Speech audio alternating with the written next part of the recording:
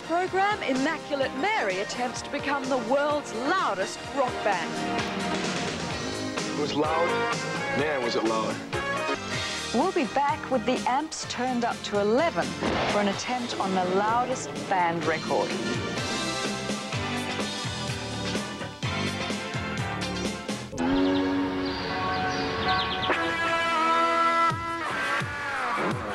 When Armand Schurbrook was young, he couldn't decide on a career direction.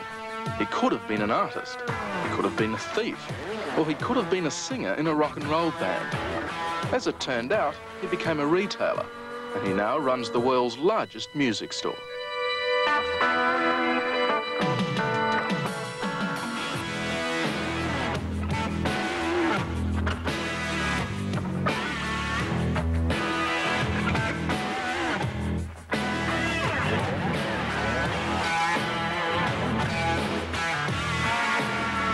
The House of Guitars in Rochester, New York is crammed to the roof with every musical instrument known to rock and roll. For some Americans, it's a place of worship, a sort of heavy metal heaven, a place where noise is born. Of course, guitars have pride of place. At last count, there were over 3,000 of them. This is Armand's brother, Bruce. Kramer electric guitar, autographed by Eddie Van Halen. If you can't play music, why not buy some? At the House of Guitars, the biggest problem is choosing from the 4.5 million records and tapes on display. From Mozart to Meatloaf, you'll find it here. Some people spend their entire vacation pouring through one of the world's largest record collections. And if they get lost, one of the 40 staff will put them on the right track. Actually, this record-breaking record store comes from quite humble beginnings. Back in 1963, Arnold Schurbrook was serving parole after doing 18 months for burglary. Now, despite the fact that in this state it's illegal for convicted felons to own a business, Armand managed to set up a small shop under his mum's house. There, he sold a few guitars and generally laid low until his parole had finished. I got together a couple $1,000s that I got from working on a meat market on Front Street. And my brothers had another $2 grand from paper routes and odd jobs. We invested that into guitars because it was either guitars or art supplies. And when we wrote to distributors and stuff and contacted them, instruments was harder to get into. So we picked that. And at the time, we would sell directly to young people or other music stores or like a jewelry store or something. Look but don't touch, come back with mom and dad. I would put a guitar in a young person's hand and plug it in and say, play it. Now, if Armand Schurbrook looks like the type your mother warned you about, don't let her see his television commercials. The store that eats your brain also eats your wallet. The world's best rock and roll retailers turn over more than $1 million every year.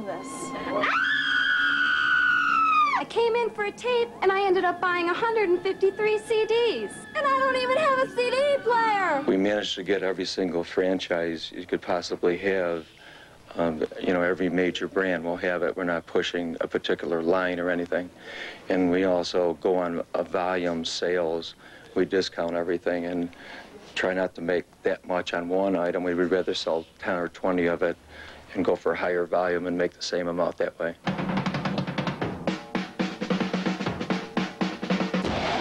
When Armand talks about high volume, he's not just thinking about sales.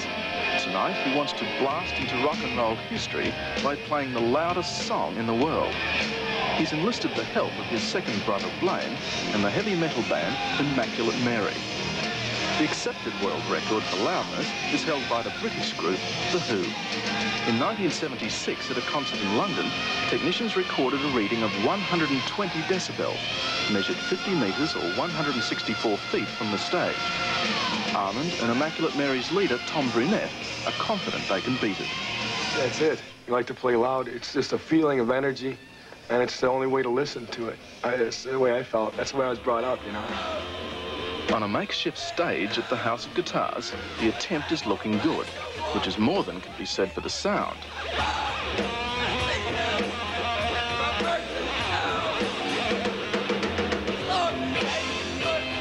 Immaculate Mary have a big following in New York State, but tonight they're foregoing harmony for volume.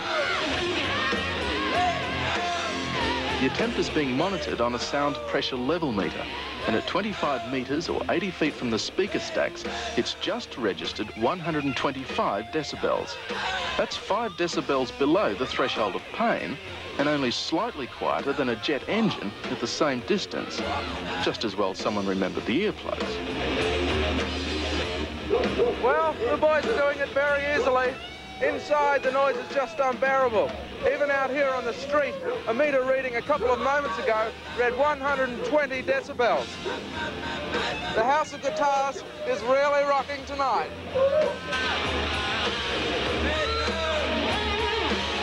Just for the record, you're listening to the sound of 20 200-watt amplifiers driving 20 woofer cabinets put through a 4,000-watt public address system, equivalent to 240 family stereos at full volume in a small room. Sort of grows on you, doesn't it? Anyway, at the 50-metre mark, the group is clocked at 123 decibels, and that's a new world record. So, after 12,000 watts RMS and a massive drain on Rochester's domestic power supply, everyone is happy. Everyone, that is, except the neighbours. It was loud. Man, was it loud. I'm glad no one got hurt.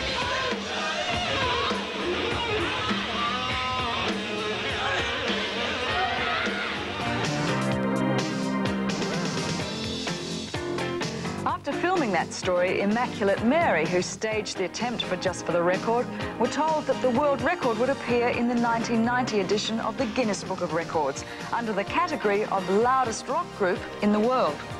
The crew were amused to read the advertisement for the House of Guitars, which claimed the world's largest music store was at 3 locations. Clever copy, because the store is on the corner of 3 streets, hence its claim to triple locations. Well, all's fair in rock and roll. Bye. Taking up the chance, you got